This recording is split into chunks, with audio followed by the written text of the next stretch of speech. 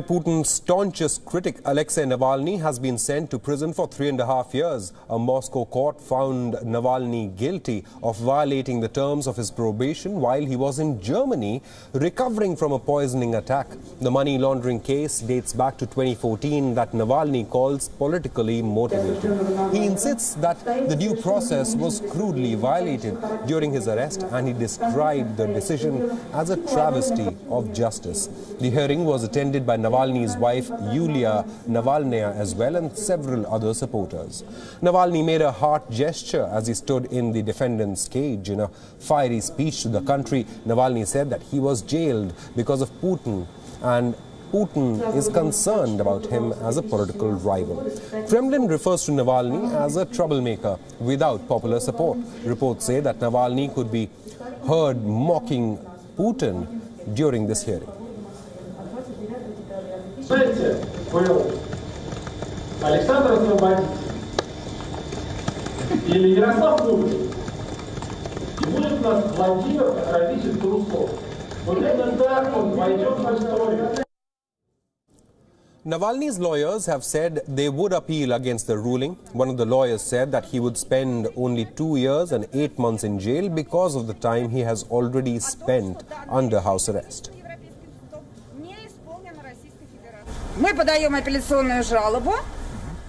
We are going to appeal, and we are going to advise Committee of Ministers of European Council, which handles with and monitors the execution of verdicts of the European Court of Human Rights, that Russia did not execute the European Court's rulings.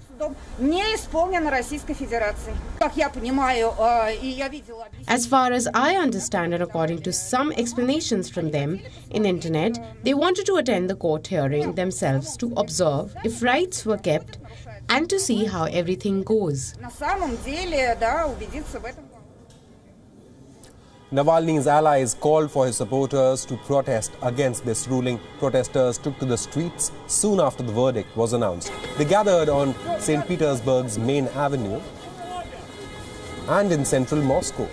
Helmeted riot police could be seen grabbing demonstrators and putting them in police vehicles. Russian police have detained more than 1,400 protesters. Authorities had arrested Navalny as he arrived from Germany after recovering from a poisoning attack. His supporters have been staging mass protests since Navalny's arrest.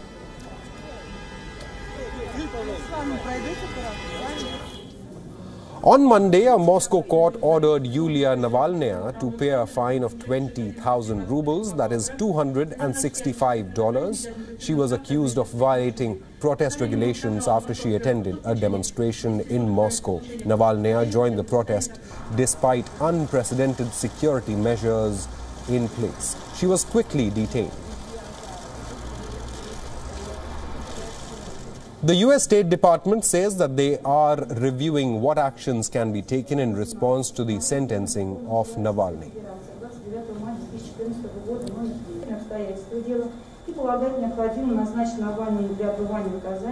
We are going to look very carefully at the deteriorating human rights situation in Russia, what has happened with Mr. Navalny specifically, what has happened with the mass detentions of those who have bravely taken to the streets in the aftermath of Mr. Navalny's arrest. And of course, all of that we will account for in determining an appropriate policy course. Russian affairs expert Dr. Marcus Papadopoulos is joining us live from London. Dr. Marcus, thank you so much for giving us your time. Welcome to WION. Now, many Western nations, including the United States of America, European Union, had demanded the release of Alexey Navalny. But with this verdict, with Navalny being sent to 3.5 years in jail, Russian authorities have shown that they have little regard for such warnings by the West, isn't it? Alexei Navalny's standing in Russian society is negligible, and I will explain why that is. Firstly, contrary to Navalny's assertions and the assertions of his backers in Washington, London and Brussels, Navalny is not a political figure. He is a political activist. Secondly, Navalny's neoliberal convictions, which encompass politics, economics and culture, are regarded by the overwhelming majority of the Russian population as alien, as completely unsuitable to Russia. And thirdly, and most important of all, the Russian people regard Alexei Navalny and regard him correctly as an agent of the West, as someone who is backed by the Americans, the British, and the Europeans, someone who is intent on returning Russia to how it was under Boris Yeltsin in the 1990s, namely a country which was subservient to the West, a country which was dependent on IMF loans, a country whose industries, state industries and natural resources had been taken over by Western businessmen. So those reasons, in particular the third one, account for why Alexei Navalny's standing in Russian society is absolutely negligible. Right. Dr. Marcus, you say his standing in Russian politics is absolutely negligible, but how do you explain then over 100 million views for the video that Team Navalny put on YouTube as far as his allegations against Vladimir Putin is concerned, and the billion-dollar mansion near southern Russia? There are more than 100 million views for that video on YouTube. There is popular support as far as Team Navalny is concerned on social media. How do you explain thousands of people that took to the streets over multiple weekends in Russia? More than 5,000 people were detained on a single day. So what does that show? Well, since when has YouTube been a measurement for public opinion in Russia? After all, YouTube is a Western platform, and specifically a Western neoliberal platform.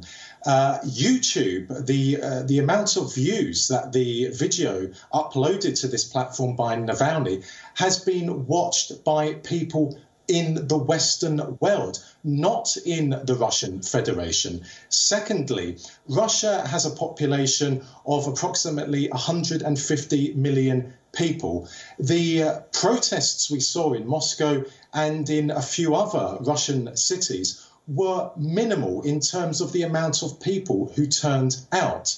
Secondly, the Russian police made arrests, and correctly made arrests, because those protesters became violent. They became violent towards the police. They became violent towards people walk into shops, people walk into their homes, people walk in to work. So even if a few thousand people turned up in Moscow and other cities in Russia, that is absolutely negligible when you take into consideration that Russia has a population of 150 million people. As I said just now, Alexei Navalny is an agent.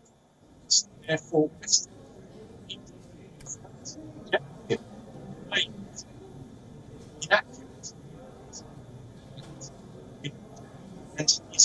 right.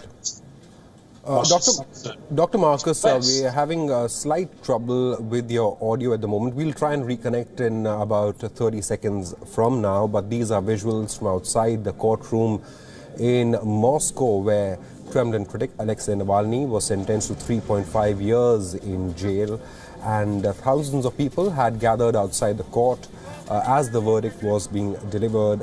Many of them were detained by the Russian police. Over the weekend, Russia also saw massive protests. Thousands of people took to the streets in Moscow and other cities across Russia, and there were 5,000 people who had been detained by Russian police. Dr. Marcus is back with us. Doctor, one final question to you. How do you see the relationship between Russia and the West going forward now that Alexei Navalny has been jailed? Now, we know that America and the European Union had been considering additional sanctions against Russia. Is there any concern in Kremlin regarding that? Let me just clarify something very quickly. There were no massive protests in Russia in support of Alexei Navalny. Any Russian person living in the Russian Federation would testify to that. Now, turning to relations between Russia and the West in the context of Navalny, well, the relationship between the West and Russia is at an atrocious level. Why? Because the West is incensed at how Russia, under the leadership of Vladimir Putin, is again a superpower and is again challenging Western global hegemony. Russia ultimately defeated the Western objectives in Syria and Western objectives in Venezuela. That is why there is a terrible relationship between the West and Russia, because the West wants Russia to be how it was during the 1990s under Boris Yeltsin. The fact that a Russian court of law, not the Russian authorities, a Russian court of law has found Navalny guilty and given him a custodial sentence will have no bearing on the relationship between the West and Russia, because at the core of the problematic relationship, to put it mildly, between the West and Russia is the West's refusal to accept that Russia is once again a great power, that Russia is in control of its own destiny, that Russian independence and sovereignty has been restored and upheld by Vladimir Putin. That is the reason why the relationship between the West and Russia is at such a terrible level. Dr. Marcus, thank you so much for joining us on WION and giving us your perspective on the sentencing of Alexei Navalny, as he has been sent to 3.5 years in prison.